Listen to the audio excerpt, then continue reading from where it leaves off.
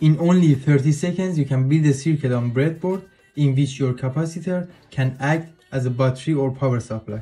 When I connect my 9V battery to the circuit, the LED will be on. However, the capacitor, which is right over here, will be charged, and the moment I disconnect my 9V battery from the circuit, let's see what happens with the LED. The LED is still on, and slowly it will be off again.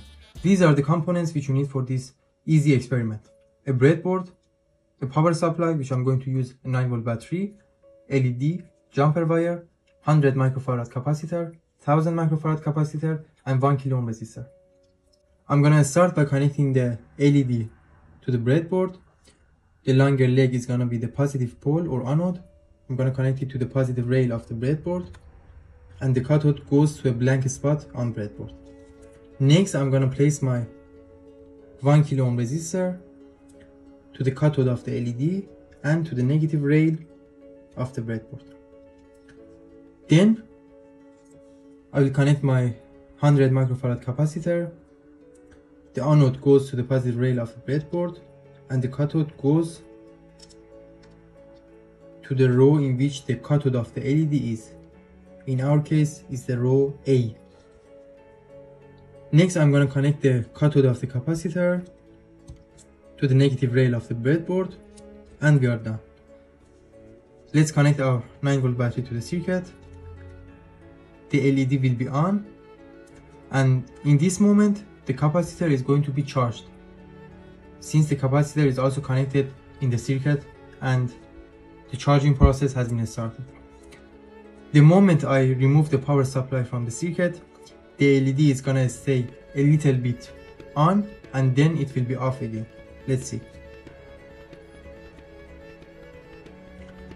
By using 100 microfarad capacitor, the LED will be on for a short period of time, and if we want to increase the illumination of the LED, we can use a higher capacitor. So right now I'm gonna use my big 1000 microfarad capacitor to the circuit. I'm gonna place the anode to the positive rail of the breadboard and the cathode to the row which the cathode of the LED is. I'm gonna connect my 9V battery.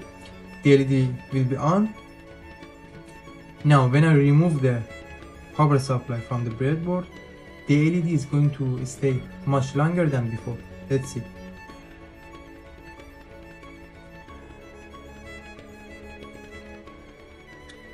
As you saw, when you connect a higher value capacitor with an LED, it takes more time to charge the capacitor to a voltage level that can sufficiently turn on the LED. Once the capacitor is charged, it releases its stored energy to the LED, causing it to stay illuminated for longer duration before the capacitor fully discharges. Now let's make the experiment a little bit interesting. First of all, I'm going to remove the power supply, and as you see, the capacitor is still discharging through the LED.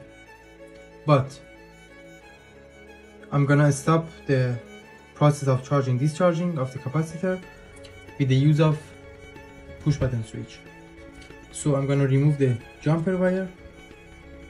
I'm gonna connect one side of the push button switch to the cathode of the LED and the other side to a blank spot on breadboard. Next, I will connect the jumper wire to the other side of the push button switch, and the other side goes to the negative rail of the breadboard.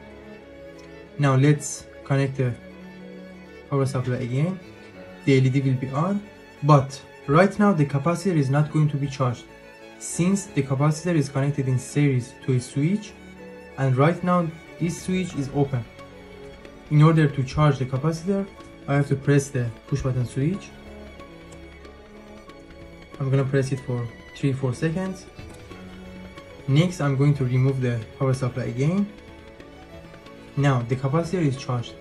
When I press the push button switch again, the capacitor is going to be discharged through this LED, and the LED will be on. Let's see.